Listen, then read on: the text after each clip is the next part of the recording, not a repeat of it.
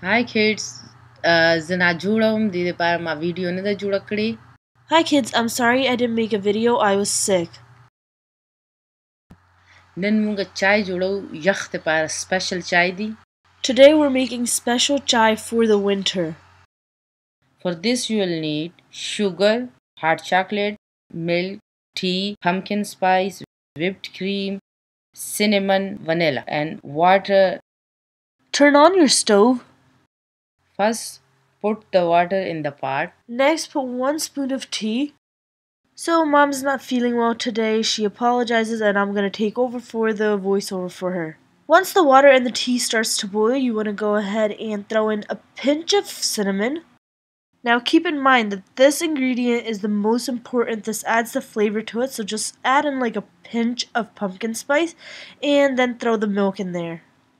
The cinnamon and the pumpkin spice are the ones that added more of the winter touch, and vanilla is just something that's going to give it that slight cookie flavor. So throw in just a cap of it. And we're going to also put in hot chocolate. This is my favorite part. This is also optional, so if you don't want to put hot chocolate in it, you don't have to.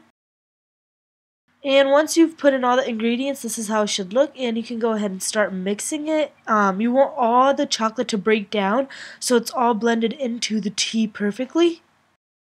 Sugar is very important, so I'm going to add in 3 teaspoons, and I know that's not a lot, but the reason why I'm not putting a lot is because I also put in hot chocolate, which is sweet as well. And that's it. Once it starts to boil, you should be done with it. You need to let it come to a rise, and once it does, then you can just go ahead and transfer it into a mug. Now I'm adding the whipped cream because I just want to garnish it, and also because it tastes really good with it, so I'm just going to go ahead and put that on top.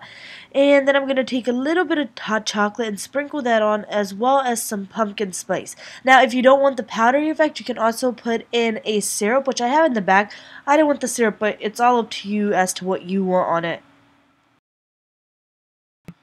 And that was it. Hopefully you enjoyed. Bye.